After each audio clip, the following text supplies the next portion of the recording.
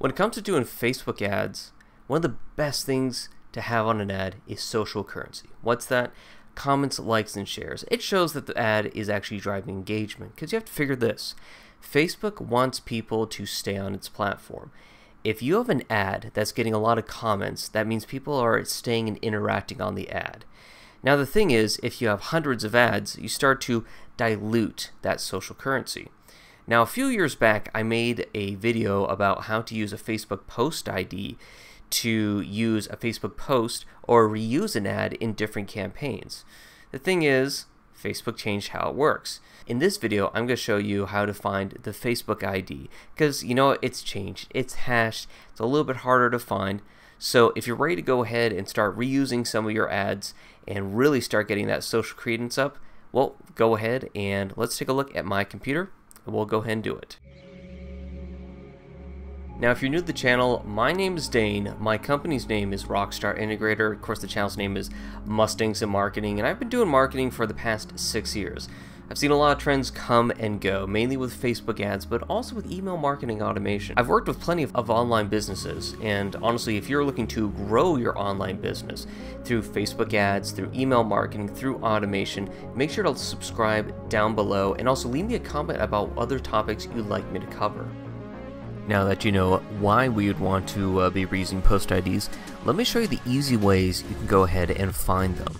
So in example 1, what we're going to do is we're going to click edit right here.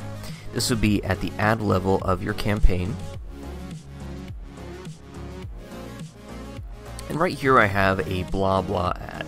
Obviously this is not the one I want to use, so what I do is I go to create ad right here, use existing post.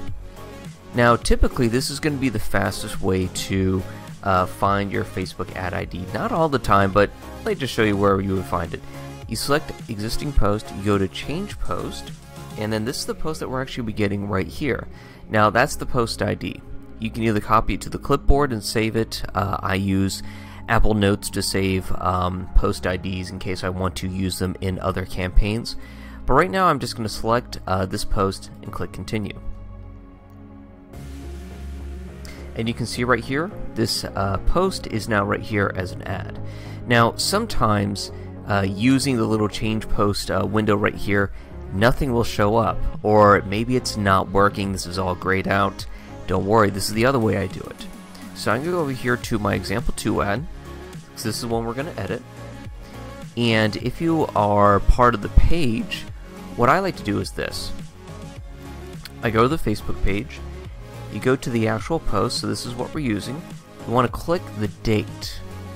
Opens up in a new window. Now see this big part right here after /post? You actually want to copy that. You go back over to posts, you want to use existing posts, and then actually you want to go ahead and enter in that hashed URL into post ID. I know it looks weird, don't get me wrong, but then you just hit the check mark, and presto, works just like that.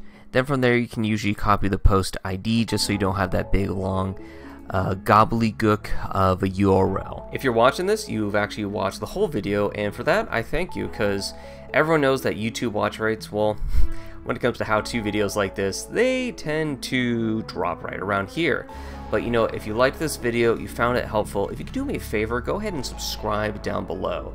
Now, if you also want to check out my blog, I have a link to my website down below, rockstarintegrator.com. That's where you can find a way to contact me if you have some questions, you need a consultation about your project coming up. And as always, if there's any other questions you have, leave a comment down below. Leave a comment of something that you might have learned from this video, or heck, even something you want me to cover moving forward. So feel free to check out my website, subscribe to the channel, and even subscribe to the email newsletter. Hint, hint, wink, wink. And I will see you again next time.